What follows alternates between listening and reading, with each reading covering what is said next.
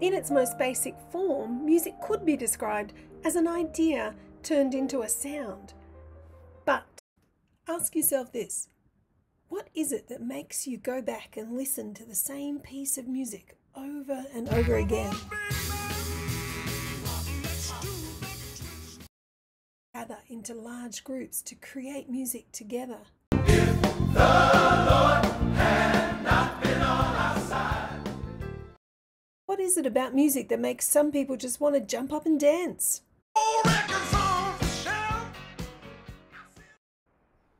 So music is more than just ideas and sound. It evokes emotions, it creates memories, it can inspire us, and it can reflect our culture.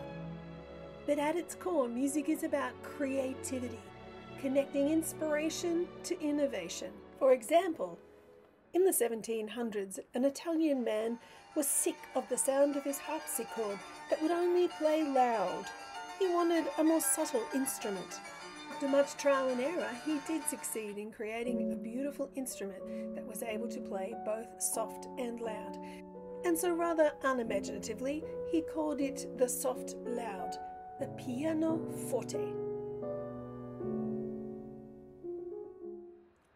Back even further to 1000 AD, and Mr. Guido d'Arezzo was frustrated that his choristers kept forgetting their music.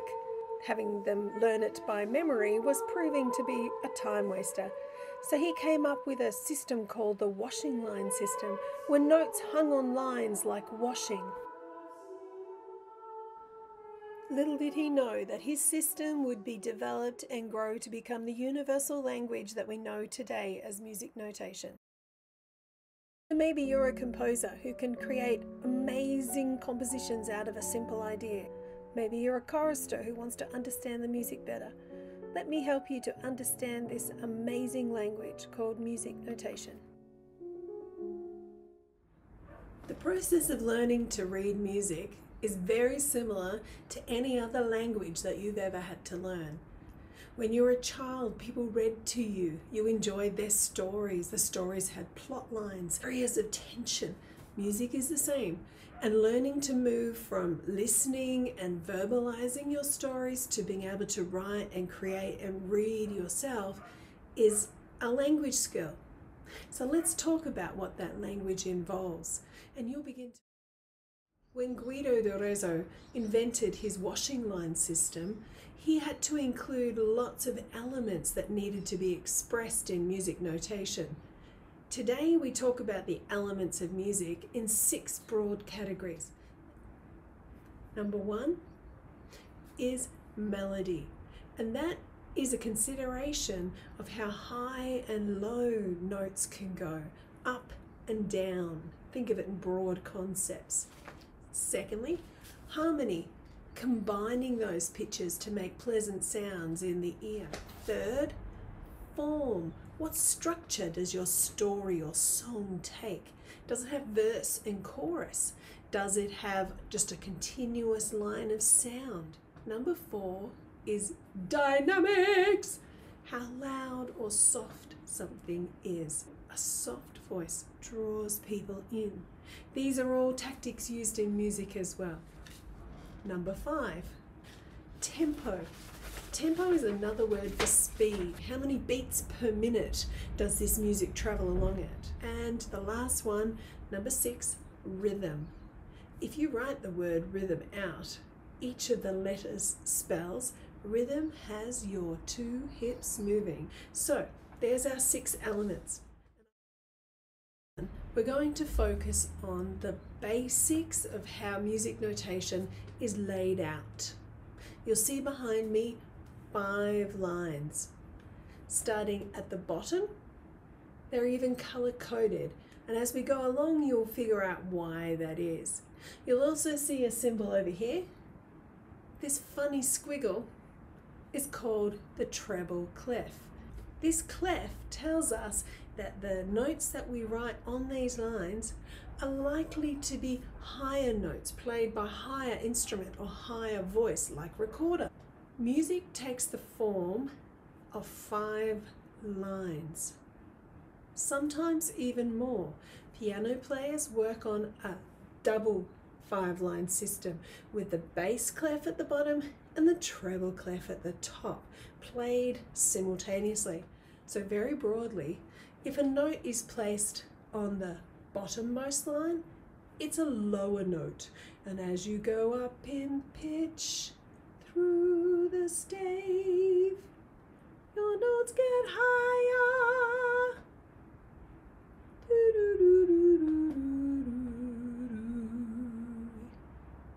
And these 5 lines, as I have said, is called a stave or a staff. And this little sign at the end, this is called the G clef. And that sets everything in place for me.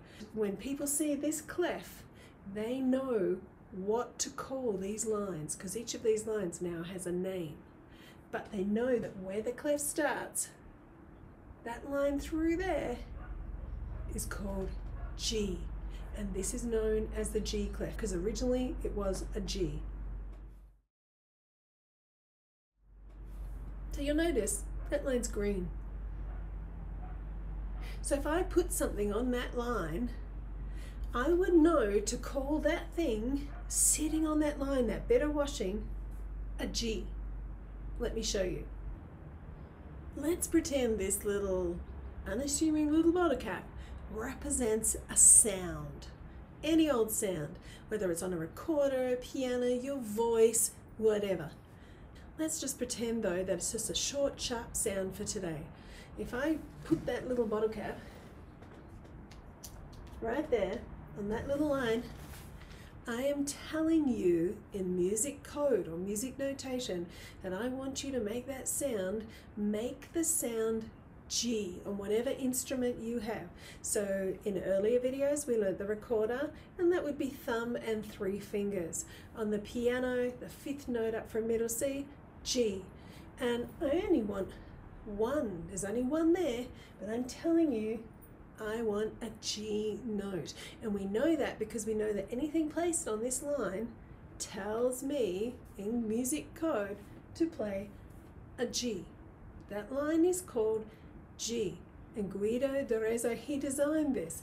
So now if I take my little bottle cap and I take it up, my pitch will get higher. Yes, so instead of being a G, suddenly if I take it up, da, da, da, da, da, da. I'm nowhere near the right pitch, but you get the idea. Da, da, da, da, da, da, da. G, recorder, G, 1 G. If I add 2 more notes,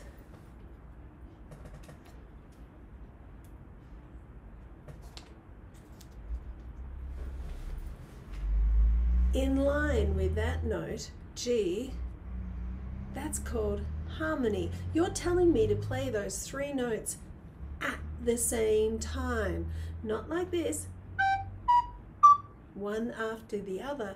You're telling me to play those at the same time. Well, I can't do that on the recorder.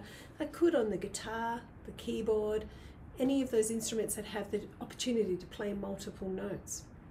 But if I spread them out like this,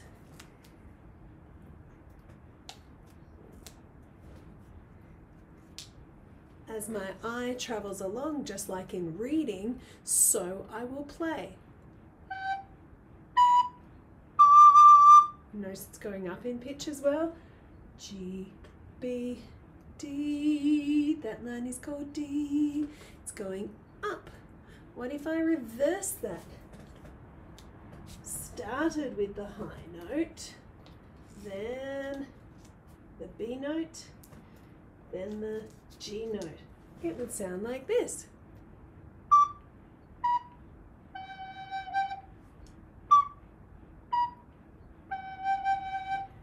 Going down.